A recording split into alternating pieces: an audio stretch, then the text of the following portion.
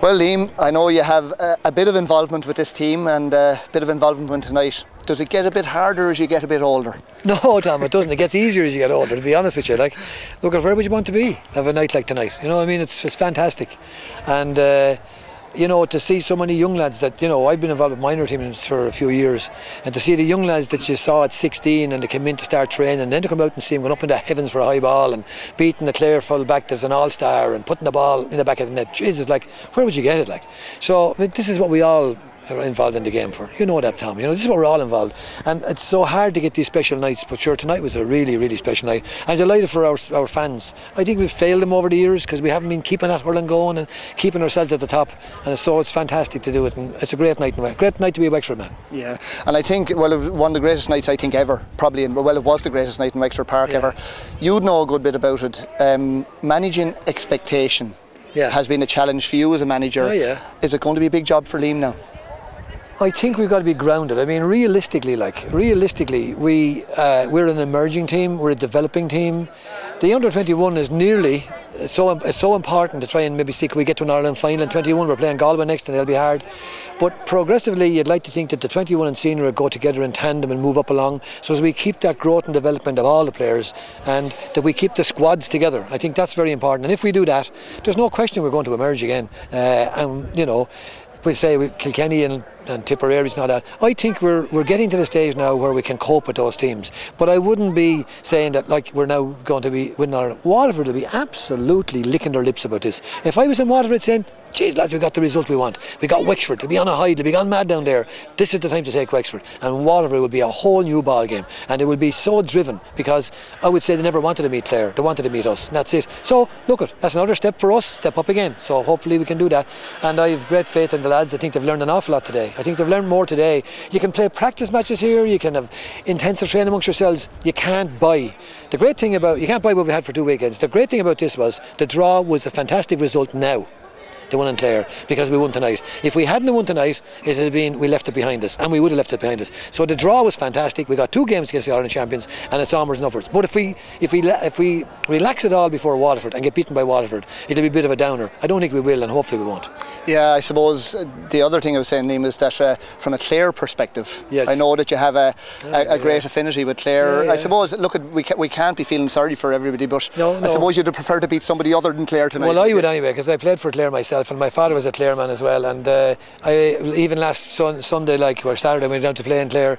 My former club, Newmarket and Fergus, who I played with, they had the red carpet rolled out for us, gave us a great reception, gave us the pitch, you know, wanted to do anything they could for us. And there's a great relationship between Wexford and Clare, to be honest with you. Why wouldn't there be? Because we've no animosity with them. So I'm sorry Clare lost, but I'm absolutely thrilled for Wexford that we won. And I think they've been great champions. And they can say what they like about Davy, and they can give out, and lots of people hate Davy for every X, Y and Z. He's a driven hurling man, and he drove that team to an Ireland final last year. I hope it doesn't all end in tears for him down there eventually, but like, and they're great chaps. They're wonderful hurlers. They're brilliant hurlers. The only thing today was they were a little bit too fond of trying to foul us, and they got punished for it, stopping a scoring like Liam Hogan, trying to stop us building up a momentum. So look, we deserve to win, and I'm delighted we won 15 on 15 because that really makes it special.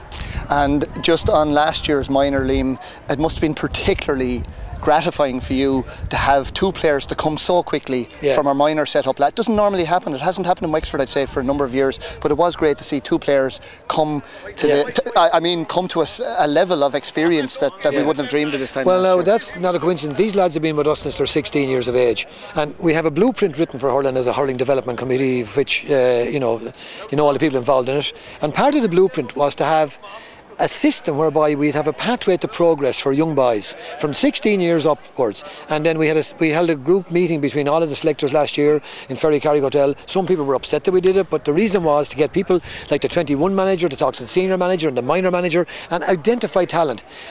The problem with talent, it's not talent that's the most important, it's the ability to identify talent and say, right, they can do it. when I was involved with Liam, I was absolutely certain that these boys were ready to play. They had those years of experience behind them, and they're fresh and they're young, and they were ready for it. But if they hadn't got that bit of grounding behind them, and if you don't have a plan to get these players developed in a proper, organised manner, they can't go out and do this. So it's not really an accident they did that. And by the way, we've 2 or 3 in the subs or in the panel that are that far behind those guys, and they're coming too. And I guarantee you one thing, there's a few lads on our panel that you won't be long before you'll see them lining out and doing exactly the same as the boys did now, because they know where their destiny lies, and they've been on that path now for a few years, and we need to keep that path going. Because the thing that disappoints me is that we are a proud hurling county, right? But we have failed the game of hurling by not continuously being focused on development and, you know, keep the thing going, keep it going, and we need to do that. Now is our chance. We're getting a chance again, so we got to go and do it. Yeah, and finally, Wexford and other counties in the provincial venues, Liam, could you ever beat an atmosphere like we saw in Wexford Park tonight? I mean, I've long been saying that provincial venues are the way to go. Don't be bringing the Wexfords and Dublins to Croke Park or the Wexford. That was just the most in incredible experience tonight. Yeah, well, I would go behind the goals for the matches, and like to be in the terrace and listening to people, and they're, you know, you're thinking to yourself, you need a defibrillator for some of them up there. They're all getting in an awful state. I don't get into a state, funnily enough. I don't know why I don't, but I don't. But it was fantastic to sense the atmosphere all around you. And I have never, and I'm an old guy now, and I have never been in Wexford Park to see it full like this. And Wexford people chanting in Wexford. Look, it was absolutely exhilarating. And I'm going to go to bed tonight. I'm going to sit up all night and think about it. I'd say Mary would be delighted to hear that. She's under the couch at home, God love her. Listen, thanks very much, Liam, and well done tonight. Thanks, Tom. Thanks.